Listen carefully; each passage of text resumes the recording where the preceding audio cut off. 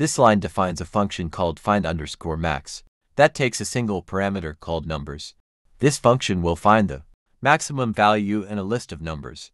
This line initializes a variable called max_value to the first element in the numbers list. This line starts a loop.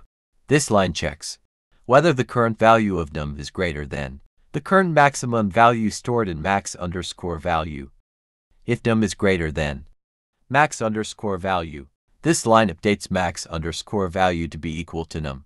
Once the loop has finished, the function returns the final value of max_value.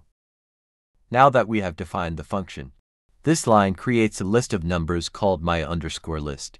This line calls the find_max function, passing in my_list as an argument. The function will return the maximum value in the list, which is 10. Don't forget to like and subscribe for more videos like this.